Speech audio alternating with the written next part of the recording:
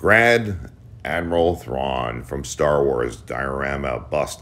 We saw this on display in New York. It looked awesome. A lot of people were talking about it, taking pictures, and there's a good reason why. They did a really good job on it, and it's available for pre-order right now. So, guys, grab it. I think it looks fantastic, especially if you are a fan of the whole Clone Wars. That's where he first started off. Then we have Luke with Yoda from Empire Strikes Back. Yoda looks spot on. Luke, I'm not quite sure about the face sculpt. I don't know. I would sit on that one. Yoda's spot on. It looks great, but Luke's face might be a little bit off, just a tad bit on that one. And then lastly, we have Chewbacca. Looks great. I think Chewie looks good from A New Hope. So out of these ones, I think Grand Admiral Thrawn and Chewie, and then Luke and Yoda.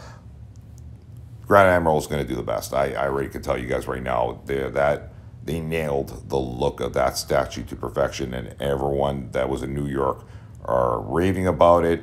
And when I saw the pictures of it too, when we put a video together, it was like, yep, he looks fantastic. All right, guys, thanks for watching. All available for pre-order right now at Big Bad Toy Store. Take care.